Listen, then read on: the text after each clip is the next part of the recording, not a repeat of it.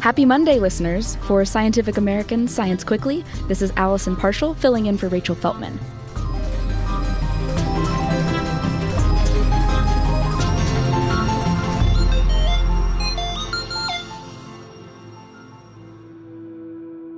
Let's kick off the week with a quick roundup of some of the latest science news. First, an update on that doomed Soviet-era spacecraft Rachel mentioned last week. After spending more than half a century orbiting Earth, the Cosmos 482 probe made a crash landing on May 10th. According to a post on the app Telegram from Russian space agency Roscosmos, the spacecraft crashed into the Indian Ocean somewhere west of Jakarta, which is the capital of Indonesia. Space.com reports that other space agencies have estimated different landing spots for the probe, from locations on land in South Asia to stretches of the Eastern Pacific. We may never know exactly where Cosmos 482 finally came to rest, and in any case, we haven't heard any reports of falling space junk causing harm to humans, so it seems likely that the object crashed somewhere pretty out of the way. Now for some accidental alchemy. Despite the wishes of medieval scholars, there's no way to just turn lead into gold, right? Wrong. Physicists at the Large Hadron Collider apparently did just that. Very briefly, but still.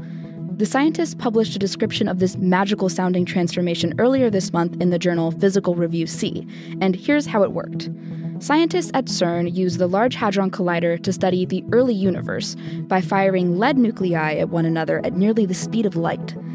Instead of smashing head-on, the nuclei usually pass very close to one another, and in those near misses, the powerful electric field from one nucleus can shake up the other. If the field is strong enough, it can knock out 3 photons from an incoming lead nucleus, and since gold has 3 fewer protons than lead, this transforms the lead into gold. The researchers estimate that 89,000 gold nuclei are produced per second during these experiments. That means that between 2015 and 2018, the accelerator's second run, which is where the scientists collected this data, the collider produced 29 trillionths of a gram of gold. Unfortunately for any prospectors at CERN, these atoms tend to get obliterated in about a microsecond. Nature reports that another CERN accelerator also observed this alchemical reaction during a 2002 and 2004 run. But because that experiment used less energy, less gold was produced. Moving on to public health news, Centers for Disease Control and Prevention data released last Wednesday indicates a massive drop in overdose deaths between 2023 and 2024. In the 45 years that the CDC has collected this equivalent data, the biggest one-year dip seen previously was 4% in 2018, according to the Associated Press.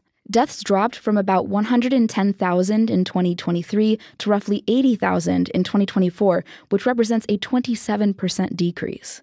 The AP reports that experts mentioned several possible factors behind the drop, including the increased availability of naloxone for treating overdoses.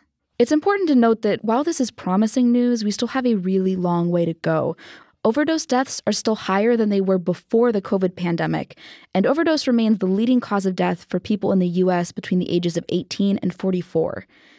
If you don't already carry naloxone with you in case you encounter someone experiencing an overdose, consider looking into what resources your state and county offer for training and distribution. You can check out getnaloxonenow.org to find out more information. We'll wrap up with a couple of fun animal stories. Let's start with flamingos. They're not exactly known for being very active. You're probably picturing the birds standing around calmly in crystal clear water on one leg. But according to a study published last Monday in the Proceedings of the National Academy of Sciences, they're surprisingly busy just beneath the surface. Similar to the way that spiders use webs to trap prey, the study authors say, flamingos create little water tornadoes to coax food straight into their mouths. First, the birds use their feet to churn up sediment. Then they jerk their heads up, turning those small whorls of sediment into vortexes. Meanwhile, the animals chatter their beaks to create even more water movement, pulling the swirling sediment into their mouths. From there, the flamingos can filter out tiny prey, such as brine shrimp. But it seems like this filter feeding is a lot less passive than it looks.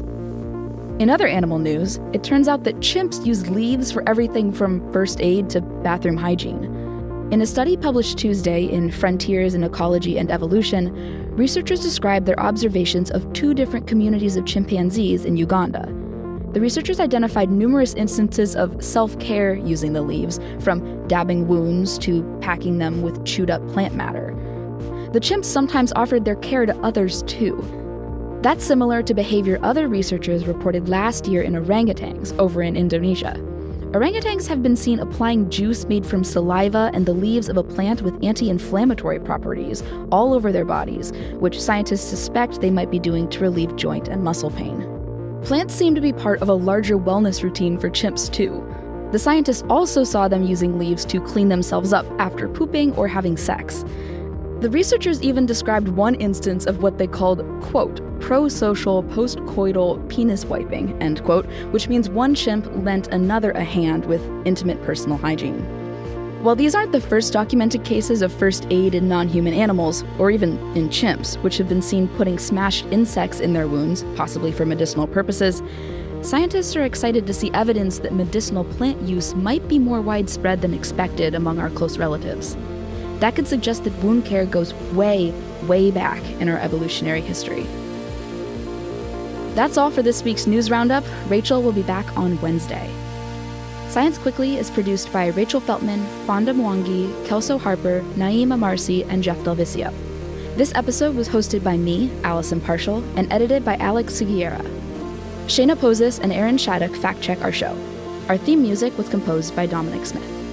Subscribe to Scientific American for more up-to-date and in-depth science news.